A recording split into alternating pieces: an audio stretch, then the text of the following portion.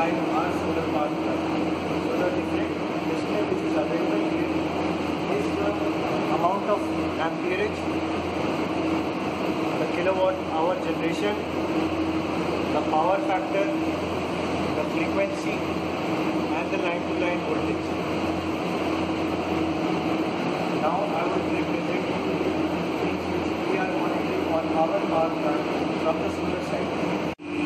Okay, the very first primary concern for a client is to see the total harmonic distortion which is coming from the grid side as well as from an in-house power generation unit, which in this case is a solar power plant.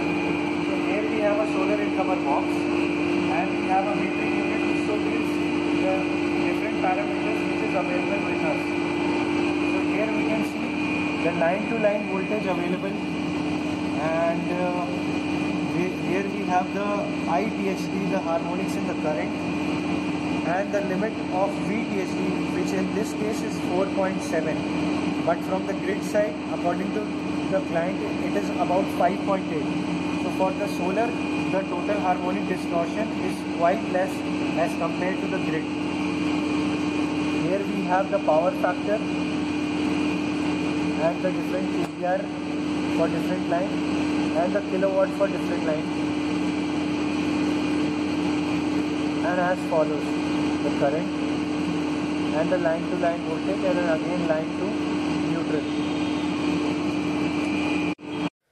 So here is our ACDB solar incomer 1 megawatt unit.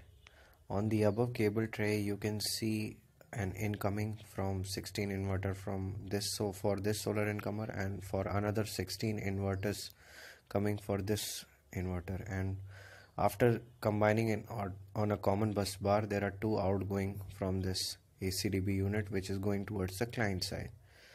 So once all the inverters and everything is coupled on the ACDB, we need to check if there is any total harmonic distortion which is coming from the inverter which can damage the machinery on the client side. So we have installed a monitoring system for temporary in order to check these harmonics. This is the adapter. So you can see the input for this electronic device is around 24 volt, and the output is 240 AC, and the output is 24 volt DC. So let me open the bus bar box for you. Here is our bus bar for our solar unit. So you can see all the RYB wires incoming from the inverters connecting the bus bar, and on the different bus bar I have connected the clamp for that harmonic recorder on the different bus bar, and the incoming wire from the bus bar we have connected to this device. So this is the device. It has its inbuilt memory which can record data in a format like at a particular time of instant we recorded some surge or harmonic coming from the generation side. So let's see the different parameters. Here we can check the power factor, and throughout the these are the different logs.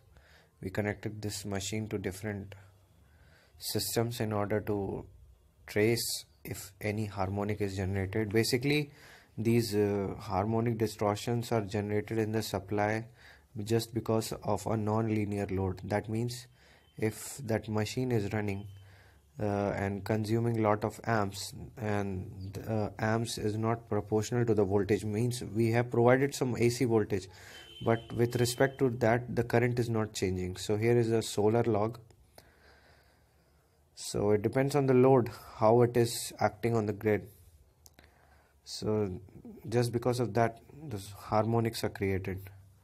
So we'll see, this is the phase, different phases for different line RYB. We'll switch it off now. We'll sync it with our computer and see what is the log report of this device. So this experiment is very necessary in order to monitor the health of your generation unit.